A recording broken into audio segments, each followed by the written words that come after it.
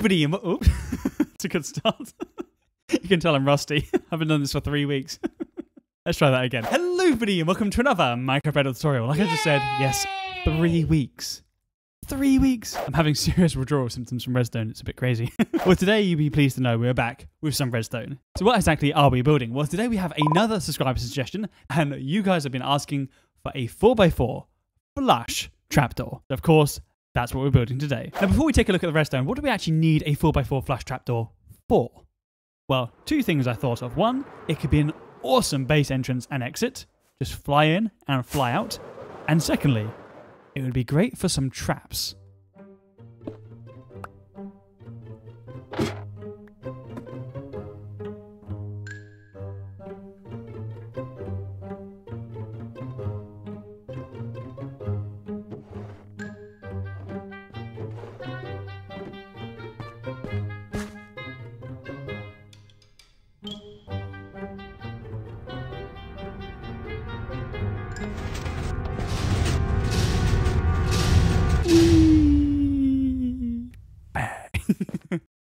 And your friend is no more.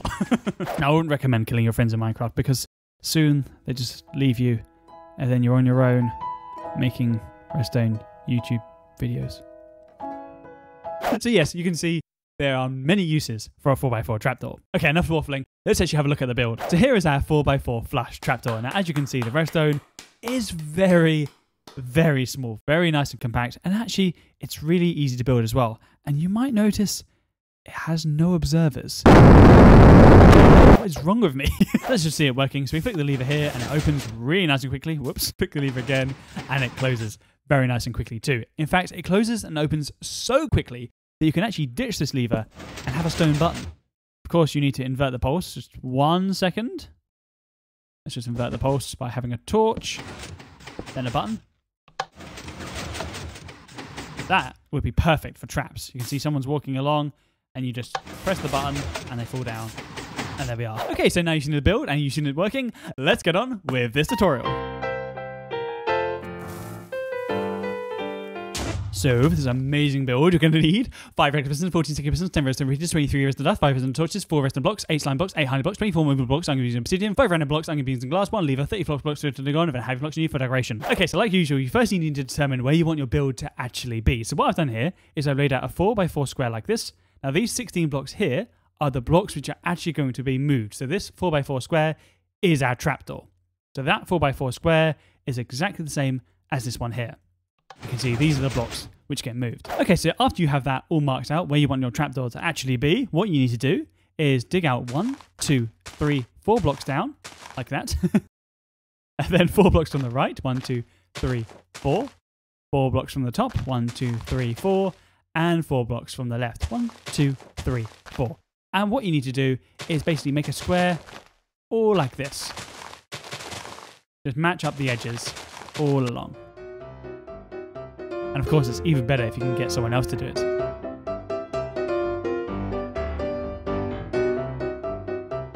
Okay, so now you should have a 12 by 12 area. That's 1, 2, 3, 4, 5, 6, 7, 8, 9, 10, 11, 12. Perfect. By 12. 1, 2, 3, 4, 5, 6, 7, 8, 9, 10, 11, 12. Brilliant. Now that you've done that, you need to do that 4 more times. This hole needs to be 5 deep.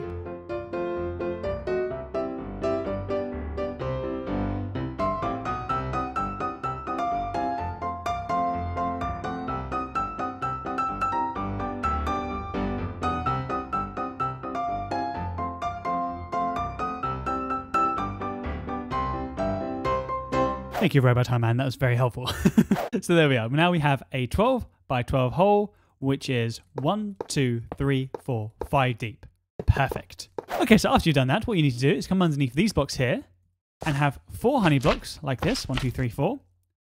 Next to those 4, you need 4 slime blocks. Next to these 4 slime blocks, you need 4 honey. 1, 2, 3, 4. And next to these 2, you need 4 slime, like that. Okay, so after you've done that, what I want you to do is come underneath this slime block here and place a block and come out 1, 2, 3, 4, 5 and remove the first 4. And then have a sticky piston going toward the middle. And as you'll see, it's in line with this line block, but it's 1 block underneath. Brilliant.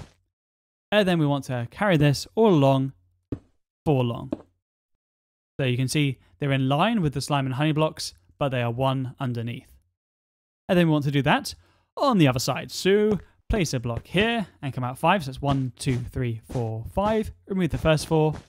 And then have our 4 sticky pistons going like this. 1, 2, 3, 4. And remove this block.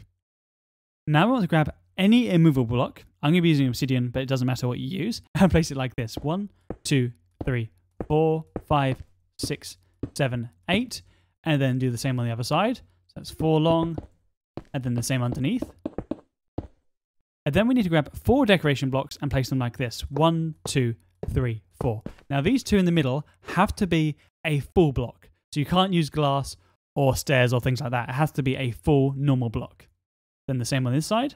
1, 2, 3, 4. Then come inside. And what you need to do is place 2 sticky pistons off the side of these 2 pistons facing upward. Like this. 1 and 2.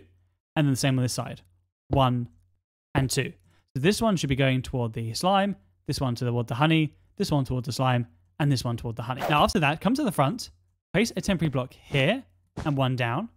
Remove this one. And 1 next to it like this. And 2 repeaters, both on 1 tick, going toward these blocks here. Now, on the other side of these repeaters are our pistons which we've just placed. That's why we need these to be full blocks. Then place a temporary block here and 1 up. And 3 along. 1, 2, 3. Temporary block here and 1 up. And dust like this. 1, 2, 3, 4.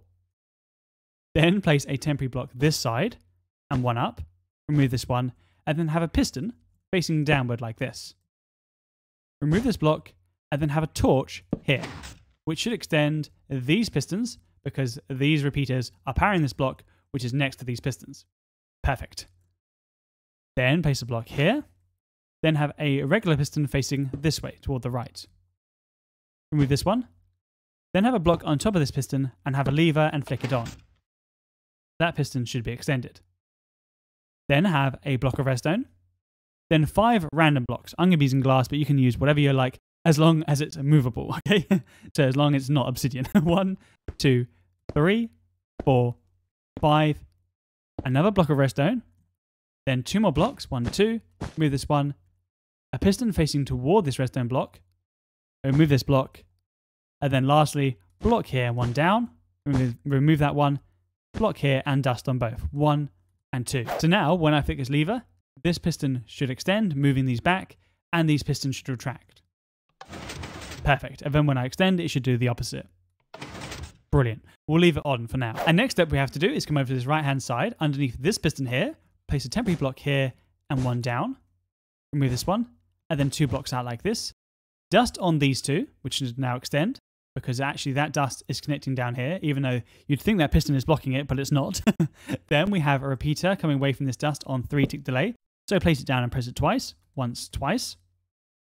Then we grab a sticky piston and place it here with a block of redstone at its face and dust on top of that piston, which should extend the piston. Now we grab a regular piston and place it here. Then we want to grab an obsidian and place it in front of that piston. A torch here. On top of that obsidian coming away from that torch, we need a repeater on 2 tick delay. Then we need to grab another torch and place it on the backside of that piston.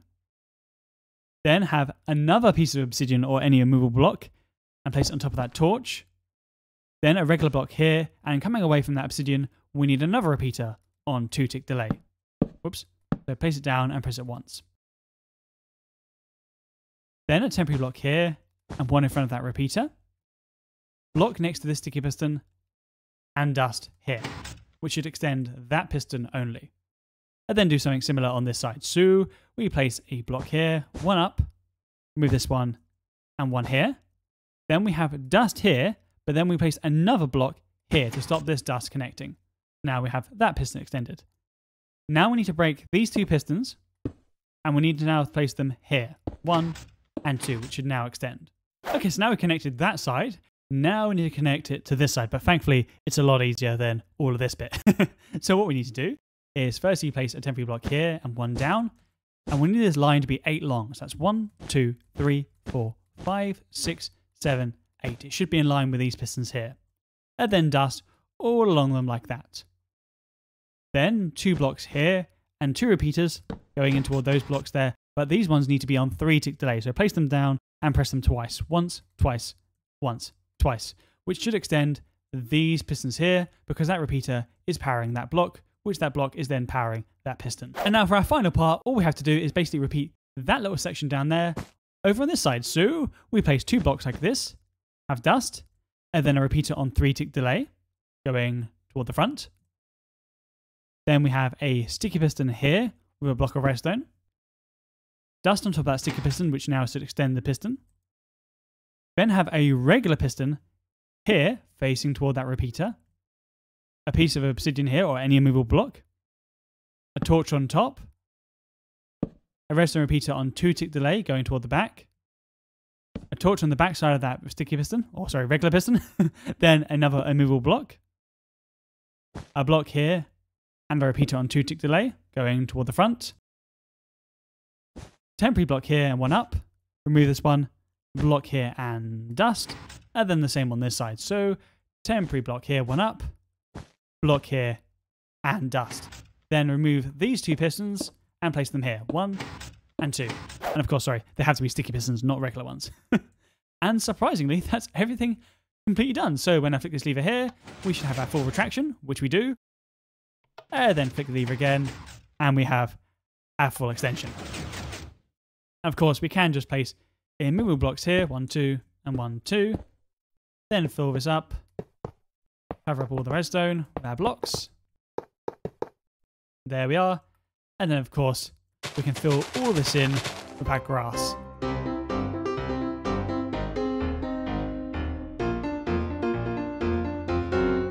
Wow, the Robot Time Man is so useful, isn't he? So there we are. Click the lever. Very, very simple. But how do we wire up a button if we want it to open, then close? Well, basically, all you have to do is run a torch into this piston. So let's just do that quickly. Like that. So it's naturally on. And then basically power that block. And that is literally it. I'll grab some dust as well.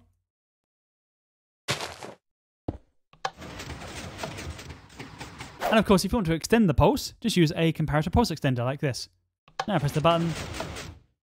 As you see, it opens for quite a while, and then it'll close. And finally, this isn't a tutorial. Thank you so much for watching. If you did like this video or like this design, please give us a like. And if you really loved it, make sure you subscribe with that wonderful subscribe button for more awesome content. Anyway, I'll catch you guys in the next one, and I'll see you later. Bye!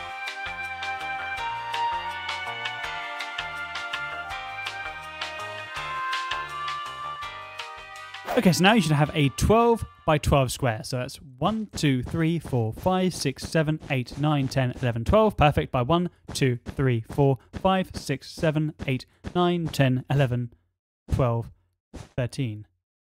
What? 1, 2, 3, 4, 5, 6, 7, 8, 9, 10, 11, 12, 13. How?